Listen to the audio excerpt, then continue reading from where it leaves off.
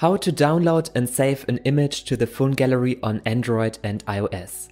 Let's start with the download button and the image link that we want to save to the gallery. And finally, we use the Gallery Saver package to save this image to the gallery. Alternatively, you could also save videos to the gallery. With this, we can download the image, and if you go to the phone gallery, then the image is there stored inside. By default, the image is saved inside the Pictures album. With this flag, you could store it inside the same folder where the phone camera stores its images, or save the image inside your custom album. Also go to the build Gradle file to make it work on Android and set the Min SDK version to at least 21. To make it work on iOS, go to the info plist file and add here the key NS photo library usage description. And finally, I noticed for some cryptographic image URLs the Gallery Saver is not working. Simply use the DO package to download your image instead.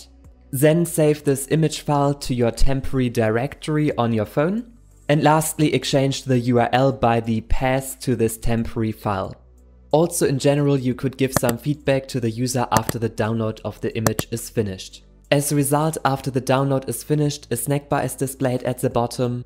And also saving this cryptographic image link to the gallery worked fine.